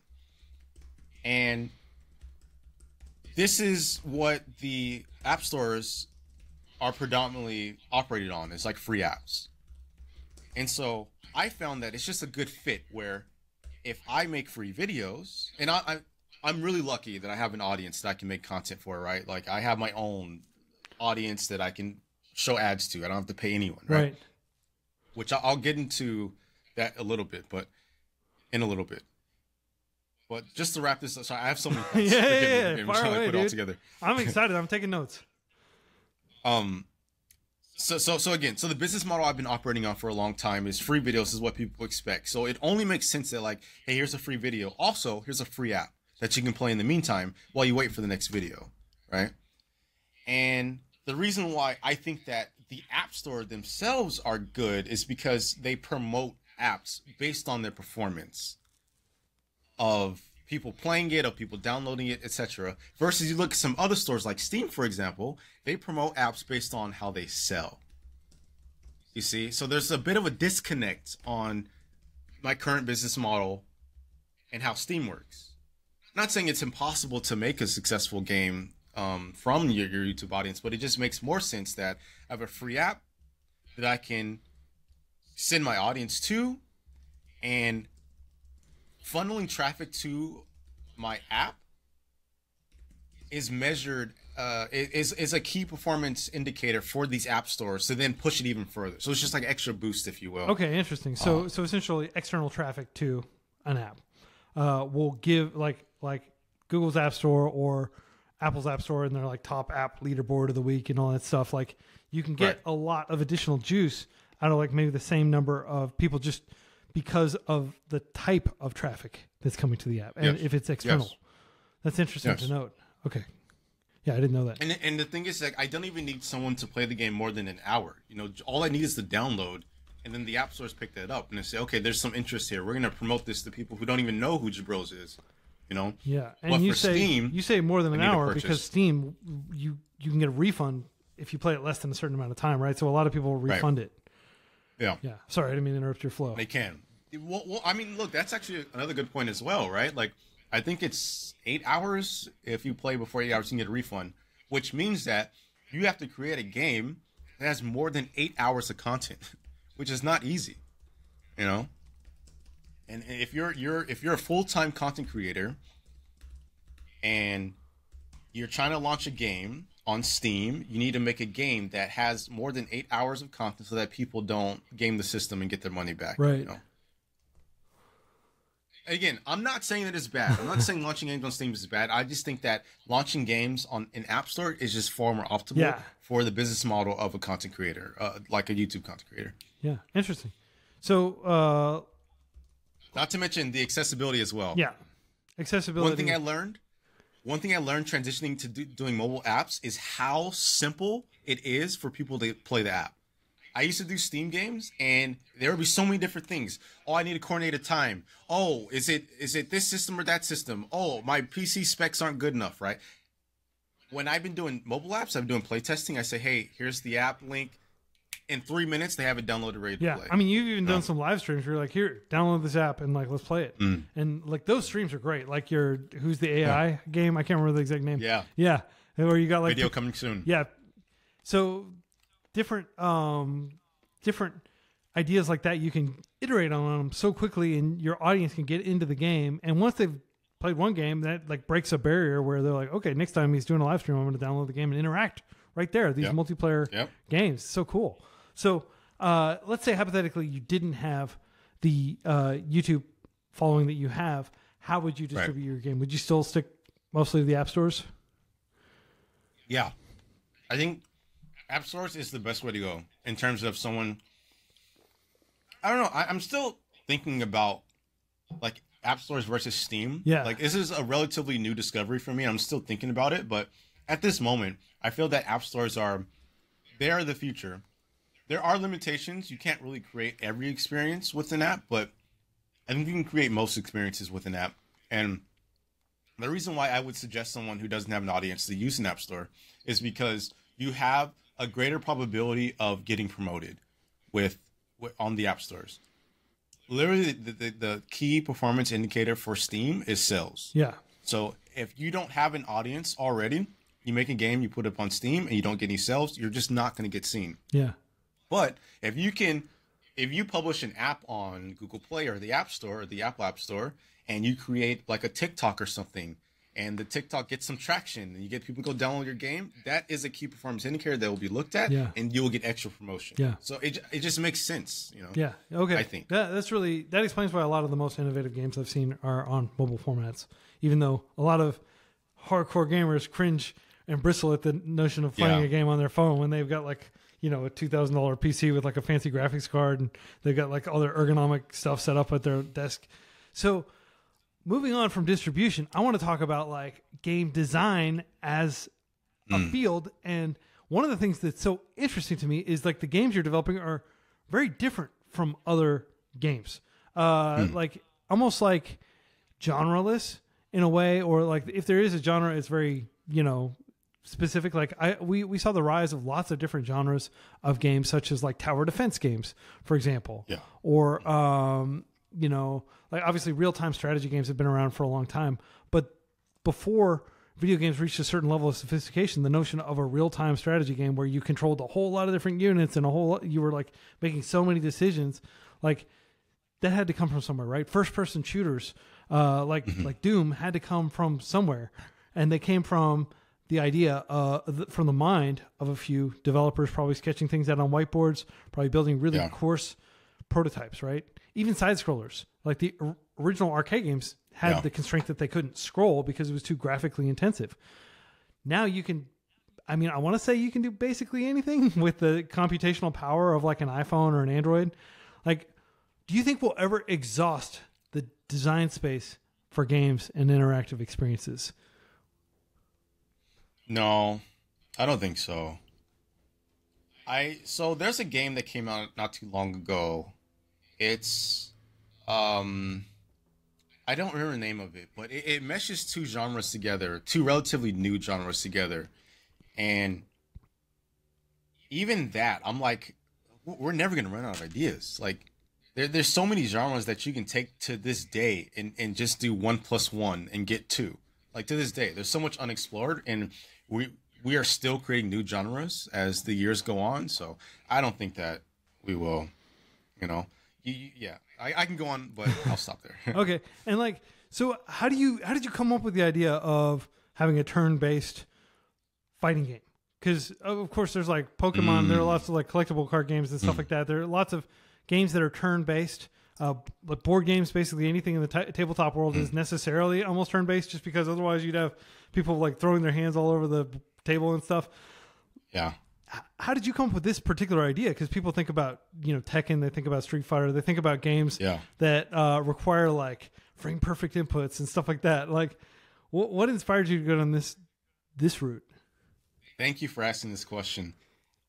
I have immense passion for this game, this turn-based fighting game that I'm making, Ultrabouters, because it mixes everything that I've kind of learned over the last like 15 years. In the sense of design, and the sense of code, and the sense of so many different things, graphics, etc. But to answer your question directly, I've always been a huge fan of anime. And I've played many anime games over the years, but I've never been really satisfied with the anime games that I play, because you watch like Goku versus Vegeta, right? In Dragon Ball Z, and you see them doing some incredible things that you just wish you could do. But then you go play a game, and they have to limit you because you're playing a game in real time with a controller with a limited amount of inputs, right? And so having the desire to want to like really feel like Goku, but also coming off of a chess addiction that I had, I realized that, and I'm still exploring this beyond Ultrabouters. I realized that I think that some of the greatest experiences we have yet to experience are ditching real-time simulation and in favor of like a turn-based or a frame-by-frame simulation. Yeah, and frame-by-frame, maybe you can describe verbally, like, so you're doing like a Shoryuken or something, and it's like frame-by-frame, it's like, okay, what would you like to do at this step? Like, and so you can alter like, you know, all different aspects of like the combat experience, and you can kind of adapt to strategies. It presents like this multifaceted. Whereas like, okay, I threw a punch and they threw a punch and my punch has higher priority, or my punch comes out in 8 frames, their comes out in 10 frames. So I win. And then there's nothing they can do once that button's been pressed. And so many decisions in these, real-time fighting games, because they're all real-time basically. Like they happen at like the level, like the human threshold for reaction time, I think, is like a quarter of a second, right? Like if you have you go to the science museum and they've got the magnet thing and it holds the ruler and it drops it and you have to grab it. And it like, I tried it so many times, I could never really get below the quarter of a second threshold. The games happen faster. So you have to kind of like input and you have to come up with heuristics like, oh, I'm going to throw this and this. And you kind of develop an intuition, but you can't actually react to what's happening. It's kind of physiologically impossible to really react. You might be able to memorize exactly how to parry, like Chun-Li's special or something like that, to where you can parry every single hit of it or something like that, right? But you're not going to be able to adapt your gameplay in real time. And it sounds like what you're building gives you the opportunity to consider all those things, and it lets you step back and deliberate. Like a real-time chess experience would be extremely boring, watching two grandmasters sit at the table and think really hard for 15 minutes and make a move, right? Like the chess clocks are like 9 hours in some games, right? Yeah. Yes. But at the same time, it's incredibly engaging if you're the person who's at the chess table looking at the game, trying to decide what to do. Yeah. Also replays. I was really addicted to watching chess replays. There's I think Gotham Chess. He does like his YouTube channel. He does a bunch of replay commentary on like really famous matches, and it was so enthralling to me. But I realized that it's not going to be enthralling to everyone. Like you have to have an understanding of chess to some degree, and it's really plain graphics. There's so many things that came together for the Ultrabouters project. I remember I was going to do a video a few years ago about a concept in the Matrix, right? So you think about the Matrix, right? And you think, what would it take if we had the ability to dodge bullets? Yeah. Right? And the truth of the matter is, you just would have to have a much larger iteration of time perception. Yeah. Right? In terms of like 1 second, you need to be able to perceive much faster, right? And I was gonna make this video where you could put on a VR and you would get shot by an agent, and then I would calculate the trajectory that it's going and then just skip the time so that it puts it right in front of you. So you get to react to it, but then the person who shot the gun sees you dodging it.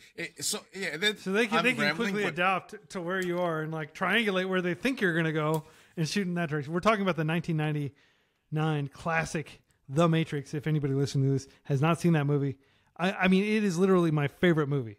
I'm not exaggerating. I've watched lots of movies. It's my favorite too. I think it's the most creative, interesting. Like it holds up really well, even today in 2024. Yeah.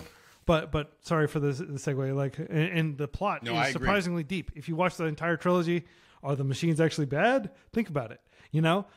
But to get to your point, like the ability to adapt and then have your opponent adapt, and like there's also kind of like the metagaming, like conventionally people will do this, so like they can recognize the strategy and they can develop heuristics to be able to make decisions. Again, the sort of stuff that like maybe an extremely high level fighting game player already does, but they do it almost intuitively after thousands of hours of practice. What if you just picking up this game could start to have that kind of push and pull, that interplay? That's the exact point of Ultrabouters, is you no longer need that 1,000 hours. Like, here, we're going to give it to you step by step, so you can take all the time that you need to evaluate the game state. Yeah. Yeah, it sounds so cool, man. And you mentioned anime. I'm just going to jump to that, man. Like, what inspired you, a game developer, to create anime, to Japanese animation style, cartoons, essentially? That's a great question. I personally think that a lot of the best stories come from anime. I think a lot of the stories that have resonated with me to this day are like all anime stories, from Cowboy Bebop to Big O to Dragon Ball. Like, they're all anime stories, and I came to a point where I wanted to tell my own story, And I thought, what better medium than to create an anime? It's still in progress. It's in manga form at the moment, but we'll get to it eventually. Awesome. Correct. You were hiring to develop the art. You're actually an artist, and I took the tofu car that is like the star of the show, and I just was like, hey, can you do something similar, but me holding my bass, playing like kind of like leaning against the car. So that's the cover of the Learn to Code RPG soundtrack thing. But nice. But I've worked with artists, and they're not that expensive. At least the ones like it's amazing. Like you can find artists who really take pride in their craft. Yeah. You can support them in their craft, and you can get them to essentially develop art based on your prompt, if you will. Like you've been doing that, right? You've been working with artists. Correct. And it's been quite the journey. Before I did any of this, I was like, usually I just go and tell someone who I think is talented to make some art, and they do it. But they're individuals. They're also entrepreneurs. They have their own schedules and timelines and projects and dreams and aspirations. And, some are better than others, unfortunately. But I am lucky to have found a good group of artists that I am able to work really well with, and they do really talented work and learned a lot. Yeah. So you write and you come up with the characters and kind of like figure out what's correct, what you want to relay to the reader or eventually the viewer, and then they help you execute on that through their skills. Correct. Yeah. I do all the writing, character design, all that stuff, and there's a bit of a compromise, when you bring anyone on any project, right? Like they have their own fair share of say into the content, just by the nature of their art style and the way they interpret things. But it's part of the collaborative process, so I don't mind it. So how would you compare working with human artists to working with frameworks that you're developing games on and stuff? Because as an indie dev, you're kind of like doing everything soup to nuts, lock, stock, and barrel, right? Like you're kind of doing.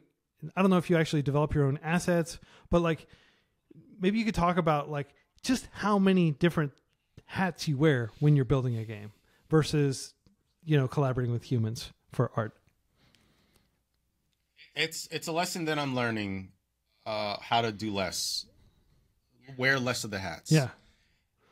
Once upon a time, I had this belief that you're not a real creative if you didn't do the whole thing yourself.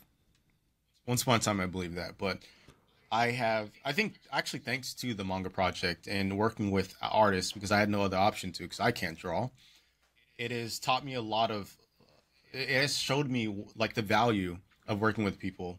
And so Ultrabouters I have a 3D modeler. Shouts to my boy Colossal Cake. He's doing the 3D models on that. They look beautiful, far better than anything I could ever do. And I forget the question you said. Like what hats would you wear as a game dev versus now you're just writing and kind of directing, I guess. Yeah. Back then, it's everything: design, it's code, it's art, it's sound, it's music, it's writing, it's everything. Character design, it's everything. And what's interesting is that I think that's part of the reason why scope is so difficult. Is because like you have to do everything, and now that I've relinquished the art to an artist, Colossal Cake, for Ultrabouters, that's just one less thing that I have to worry about, right? So now I have this group of things that is like a little less heavy with the art removed, that I can put more time into and help me scope things correctly. Awesome. Well, I want to talk a little bit about AI. That's like the thing that everybody talks about now. There have been some really impressive advancements in AI. Recently, we saw like Sora, which is this video creation tool put out by OpenAI. And of course, we've got like image creation tools and we've got text creation tools. You've used AI in a lot of your recent projects. Let's talk a little bit about your relationship with AI and how you like looked at it like this is ready for me to actually use it, right? Because it's been around forever. Lots of people have developed things with AI over the past few years. I mean, you could argue that like game AI is as old as games themselves, because otherwise there wouldn't be much of a game if the Pac-Man ghost just sat there, right? Like, but what inspired you to pick up AI, and what are some of the things you've been building with it? Mm-hmm. What inspired me to pick up AI? Once again, this is a callback to the beginning of the podcast. I used to watch my mom play Donkey Kong Country on the Super Nintendo when I was young. And again, she had a controller and she was controlling Donkey Kong, but there were agents that I just was like, who's controlling the agents? Who is controlling the enemies, the baddies? And that, like, I think started my fascination with AI and wanting to learn more. So I get to GameMaker and I'm making a bunch of games and I'm learning how to do AI for the first time. And once I learned how to do it well, man, I made so many games that like you couldn't even play. Like I just sat and watched it. I had this one game, a quick side note, that I made that was like anime shonen style, a bunch of fighters, they're in like an arena, and I would just put it on and watch it as I fall asleep. Anyways, that's cool. I eventually come across Carl Sims' Evolution Simulator demo thing, and that really changed like my whole concept of what AI could be with their generative algorithm they was demonstrating. Obviously, I had no idea how to do it at the time, but that stuck in my brain for many years until finally I found Unity, and there's all these announcements about TensorFlow, you know, which is machine learning Google's library, yeah. And now all of a sudden all these resources are available where I can learn back propagation and the various calculus things that I need. And I spent 8 months to learn all that stuff. And then I basically try and make what Carl Sims made in his 1991 demo, I think it is, on YouTube. And it worked. It blew up. And I've always had a fascination for AI. Awesome. I'll track down that Carl Sims demo and put it in the show notes for anybody who wants to watch it. Let's talk about some of the things you've built with it. Like I can't not talk about the amazing Shark Tank episode generator. This, I was laughing like practically rolling on the floor watching the video where you demoed some of it. And it's just the show Shark Tank is so absurd for anybody who knows anything about business, like even me administering a charity. Like the show is so absurd and ridiculous, and it's not how real people invest. The business advice, like there might be some useful advice in there, but it's hyper real reality TV, right? Yeah. So now imagine people are coming in with straight faces, pitching things like underwater shops for fish to shop at. I'm trying to remember some of the other ones, but baby's first handgun, you know, baby's totally first handgun. Absurd. But they're coming into silent fire alarm. Yeah, silent fire alarm. Like, isn't it annoying when a fire alarm goes off? Silent fire alarm. You know, like pitching it as a product and having like the cast of the sharks, I guess is what they're called, like reacting to it. Like, oh, I'm out. You know, the cigarette that has 10x the nicotine or something like that. Yeah, like you don't have to smoke as much because you get 10x nicotine, easier on the lungs, right? I mean, and then it sounds like something that would have been pitched at like the height of the 80s or something like that. Like, but these are really amazing scripts, and you've even kind of figured out like some rigging so that you can have like a visual element to it, like the shark sitting back in their chair, like their lips are moving as they talk, and the voices like. GPT has probably read the transcripts of every single Shark Tank episode ever, so it can kind of almost nail the manner in which the sharks would react to a given proposal if they were entertaining as a serious proposal, which none of these are. Yeah. Maybe you can talk about developing that and like what inspired you to develop that. Yeah, I love Shark Tank. It's a very entertaining show, incredibly entertaining. But, you know, kind of like what I touched on in the video, the best episodes of Shark Tank are the bad ideas. Those are always the most entertaining. And it just came to me one day. I was like, well, I want more Shark Tank episodes of bad ideas. And I think we can make this happen with AI. I think someone had asked me when I was talking to them about it, like, what if someone pitched, it was some crazy idea. And I was like, that would be so funny. And I think the initial idea was to just do it myself. But I was like, no, we can make an AI algorithm to do this for us. And so I started to develop it. And funny enough, I was actually going to stop at the 3D rendering, but I remember showing it to someone. And they're like, "Oh yeah, this is cool." I was like, "No, what do you mean this is cool? This is amazing." And what I had figured out is that the idea itself was cool, but the presentation was terrible. In the video, there's like a 3D model of the sharks, and it's like whatever presentation. And so that's when I learned that like I need to take it further. And so I got a bunch of different libraries to make them like the face driving and whatnot. And then I showed that to the same person, like, oh, I loved it. This is amazing. I want to see more. Right. So rapidly iterating on it, essentially, as you got feedback. And just thinking like, hey, I could use AI for this. I'm sure a lot of developers are kind of like working on things and they're like, wait a second, I need to generate a whole lot of scripts. And I don't want, if I write them myself, they probably won't be as funny as what GPT creates anyway. Yeah. Because again, it's read everything. It's read every Reddit post. It's read every book in the Library of Congress. Like it has the context to be able to come up with stuff. And it's very useful in that regard. So maybe we could talk a little bit about AI and what you think it's likely to disrupt. You did a recent kind of tier list of jobs you think are likely to be disrupted by AI. Yeah. And very controversial. Yeah, I'm sure it's controversial because I think a lot of people greatly overestimate the capability of AI, and they see like this big step change, and they think that like, oh, the next big step change is just around the corner, and then next thing you know, we're in like, you know, Lawnmower Man or something. I don't know, but maybe you could talk about like your tier list and like where you put different jobs, and then what proved to be the most controversial. All of it. All of it's controversial, apparently. I don't remember specifically a lot of them, to be honest, but I do know that I got a comment like an hour ago of someone talking about how delusional I am, thinking that factory workers won't be replaced.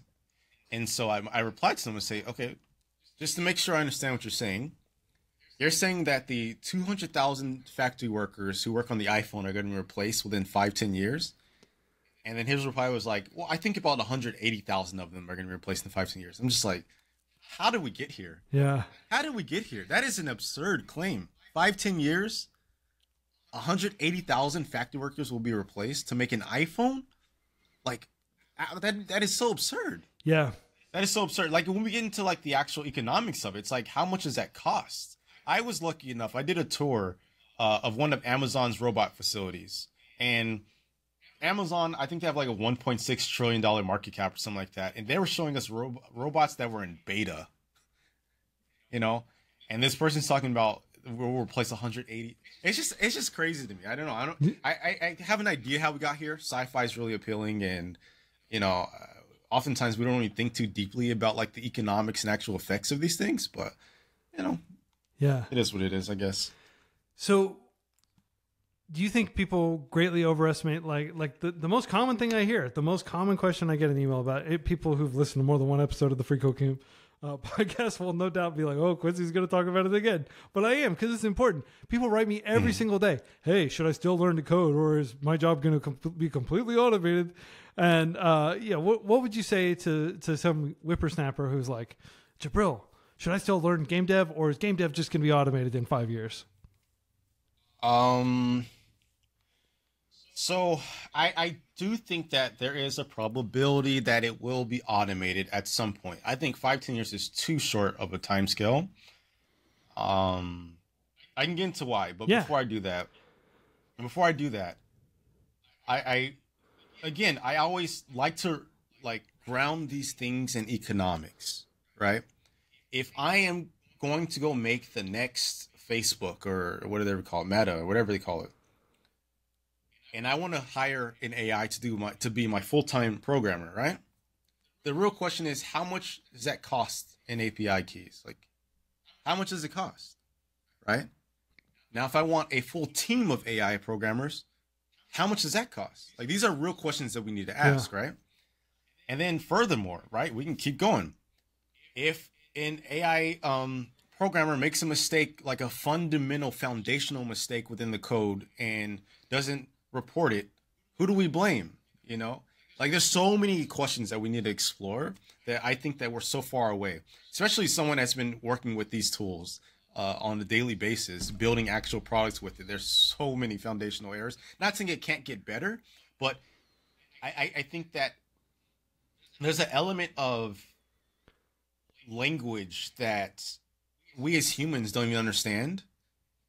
And to see that understanding being implemented in these AI language models within the next 5-10 years when we don't even understand it, I think is a little absurd. Yeah. But yeah. And what I think are the things that you've been most impressed by with tools like GPT-4 that you're like, oh, this is genuinely useful and this saved me a whole lot of time. Yeah, don't get me wrong. I think ChatGPT is like one of the most foundational, like amazing products of the last 30 years. I think it's amazing. However, I just always like to push back on like, you guys need to chill. Like it's not going to do all the things that you think it's going to do, at least not right now. But in terms of like what I use it for virtually everything, man. If I'm making a video, I go ask it for some advice. If I am working on a game feature, I'll ask it for advice or even code. If I'm having problems in my relationship, I'll ask for advice. If there's some news article, I'll say, hey, can you summarize this for me? Like, I use it for almost everything, to be honest with you. Yeah, and it improves your productivity, your personal productivity.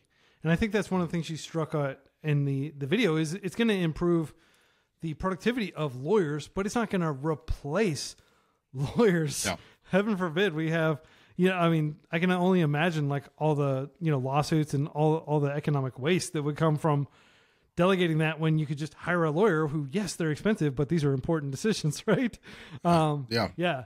So very important decisions. Yeah. And I would say like, a doctor, a lawyer, like, I don't think that those jobs are like, and I think software engineer is also in that category because software engineer makes a mistake and a plane falls out of the sky, you're going to want actual people working on some of those things. I guess the main question I have for you is, are the fields not complete replacement, which was what your video was about, but do you think that an individual developer could become so productive by leveraging all these tools that you just need fewer developers? Yeah, I think that's definitely possible, and I would be surprised if it's not already happening, to be honest. Yeah. The question I always have is like, what is that saying, and what are you trying to say? Not you personally, Quincy, but like someone who puts forward this argument. Are you saying that we should stop AI technology because it makes people more productive? Like that's not in the human spirit, We for a millennia have been creating tools to further our production, right? I personally find arguments like that, when we talk about displacement, right, instead of replacement, I find that to be very telling on like the individual, Learn these tools, man. They're not that difficult. Yeah. Yeah. I mean, in my opinion, tools are getting easier to learn every day. Like it's getting easier and easier to learn how to code, for example, to learn how to be a database administrator, to learn how to do DevOps. The tools are improving. So I just want to wrap up with a few quick questions that I'm excited to ask you. Are you like inspired by like Hong Kong Kung Fu dubbing or something? Why is it so many of your videos you're like, hey, how's it going? I love that. It's so funny. And I haven't seen any other creators do that. Is that common? Am I just missing out on like a genre of, videos, or is that distinctly you? I don't think I've came across any other creators that do that. So just to describe it like verbally for people that aren't watching the video, like when you watch a Jabril video, he'll be like eating pizza and like his voice sounds totally clear. It doesn't sound like he's eating pizza, but he's obviously eating pizza and like doing these very exaggerated movements and stuff. It's so charming. And it's so, there's like this weird kind of disconnect where like I'm watching Jabril, but I'm not...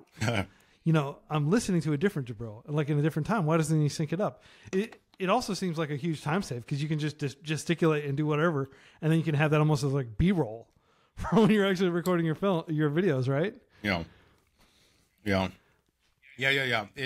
So the inspiration for it, before I used to make my videos like reading scripts, like I would deadpan just read a script, but it took so much time. It took a lot of time retaking and I don't say a word properly.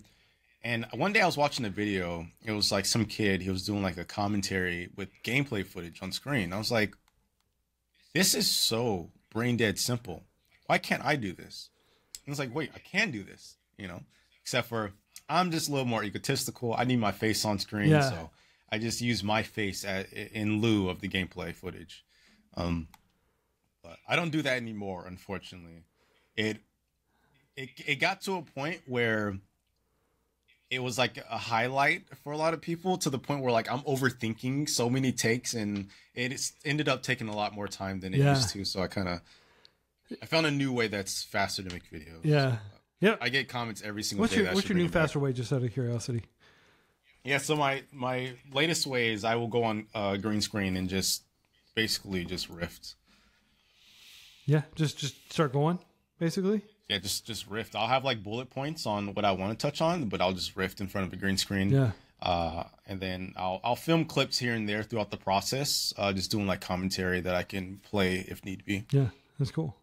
So at the end of your freeCodeCamp course, the course that you published on math or on computer science, like basically programming 101, you say, remember to always feed your curiosity. You say that's the final most important rule. Can you explain what you mean by feed your curiosity and why it's so important? Yeah. That used to be my mantra. I used to always say it at the end of videos. I have it at the end of my description still. But yeah, so the whole concept behind that is I think it was really important. It was a lesson that I learned pretty young, that there's so many like things that we can do in a lifetime. But if you don't follow the things that make you curious, if you don't feed that curiosity, you'll never end up where you need or you deserve to be. And it was just something that I like to say, just to remind people that, like, yeah, you might get curious about code. You might get curious about whatever it is, graphics or sports or whatever it is. Take that action. Feed that curiosity. Find out if you actually like it or not. Because you never know where it might lead you. You know, I would not be here today if it wasn't for me feeding my insatiable curiosity. Yeah, you might be working at Joann's fabric store. Hey, I could be working at Joann's fabric store. Yeah. It's a good callback. Yeah. So what are you focused on now? Obviously, you've got Hacksware.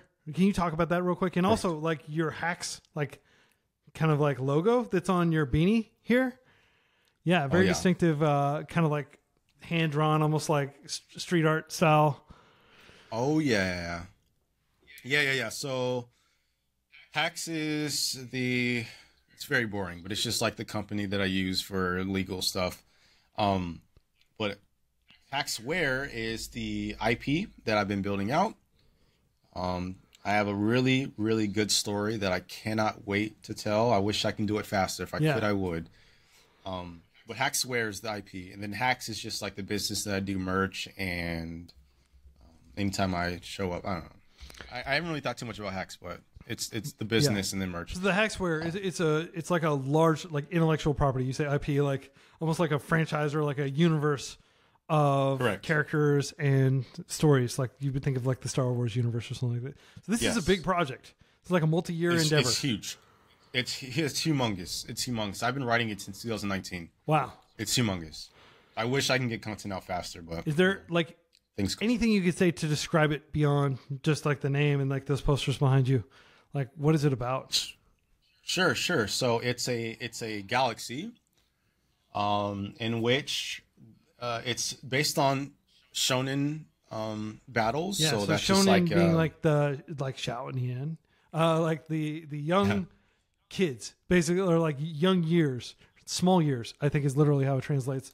And it's a style of manga. Like if you ever heard of like Shonen Jump or some of those manga that you can get from Japan that often are translated into English. It's basically like a style of anime that's all about like mostly young men, like kind of overcoming their fear and like leveling themselves up is the best way I could describe it. Is that a good description though? Yeah, I think it's a fair enough description. I think the description I like to use nowadays is it's story progression through fighting. Mm-hmm. That's like the best kind way of I like fighting, to explain it. Like challenges. Like if you watch like, for example, Demon Slayer, like it's like he goes from fighting like having to like slice the boulder in half to like finding progressively higher level demons. And that kind of but go ahead. Yeah, so that's what has inspired me. I love shonen so much, and that's at the center of what the IP is. But there are so many really good stories that like I've experienced that I've taken from other people. I plan to bring on some other writers to tell some of their stories as well. and just it's a galaxy in which like all of this is contained in. And the first story that I'm starting with, it's Hacksware Paragon. That's the manga, and it's about a young man, Jinzo, or two young men, Jinzo and Swiss, who are from a little desolate planet, and they have this dream to become a great fighter. Very cliche, I understand, but it's about the journey that they take. That is the real interesting part. And so they're up against the place that they live doesn't have a lot of resources, so they don't have access to like, work a job and whatnot. So they resort to crime to make their money. They're up against law enforcement. They're up against the generational authority that came before them. They're up against themselves, and they have to figure out how do they overcome this situation. And that is the linchpin for the Hacksware IP. But I have so many stories that I've written, and I honestly can't wait to tell. And just I got to figure out the best way to get those story out. Yeah. And so you're thinking it's going to be a manga and then ultimately like an anime? Or are you going to make an interactive experience? I'm still trying to figure it out. I started with, the first thing I made was a audiobook. Just because it was simple and easy to get it up and running. But like people don't really care about audiobooks, is what I learned. And so I did a manga, but now the manga's taking a while. So I'm thinking about doing like an app type thing. Yeah. Like maybe a visual novel or something. That's the medium we chose. I mean, it's not as exciting, I think, but maybe like a voiced visual novel could be like a good compromise where you could just get still images instead of having like animation. Right. You're doing so many frames, it like exponentially balloons in cost probably, right? Yeah. Yeah. Well, we haven't done any animation yet. We still have the manga. Well, yeah. So there's a lot of really good stories that I'm really excited to tell. Yeah. We also have a video game that is being released in this IP as well. Hacksware Enforcer Games. Hacksware Enforcer. Very cool. Yeah. And so would you say that's like your like your long-term vision, like how like the next 5-10 years, is that a huge part of your professional life? I hope so. I think if I'm looking long term, I just really want to tell this story and just have this story out here. One of my favorite IPs of all time is X-Men. And it didn't become my favorite IP until I learned about its inspiration. It was Stan Lee's commentary on civil rights. Mm-hmm. And when I learned that, overnight, the value of X-Men changed for me. And that is just the power of storytelling, I believe. And so like that's what I want to do, is I just want to tell a really good story that is fun, entertaining, but also like really says something, Yeah, absolutely, man. I'm a huge X-Men fan. I'm actually watching the animated series with my kids. The old one. Didn't they reboot it? X-Men is not a reboot. It's a continuation. They just pick up where they left off. Really? Yeah. It's called X-Men 97. And it literally takes like the last episode and just goes right into, like it never ended. Oh, I never knew that. So I just learned about this from Leon Noel, 100 Devs founder, a few days ago. Like literally last week is when I learned about it. So that interview is probably live by the time anybody's listening to this. But we do talk a lot about X-Men. He's a big X-Men fan too. He said he literally cried when he saw the trailer for the new one. Yeah, he was that excited about it. Yeah, it's a real fan. Yeah, awesome, man. Well, it's been such a privilege taking nearly 2 hours of your time hanging out with you, Jabril. I'm going to add links to a lot of your different projects in the show notes. Everyone, be sure to check these out. Be sure to follow Jabril's YouTube channel. Check out some of his back catalog of hilarious videos. Check out his new AI toy, your friend, your AI friend that you like physically bring around with you. That was amazing. Chybot. Yeah. Check that out. And I just really appreciate you making time to join us, man. Thank you for having me. I truly do appreciate it. And thanks for everything you guys are doing for the community, honestly. Yeah. Well, everybody, until next week, happy coding.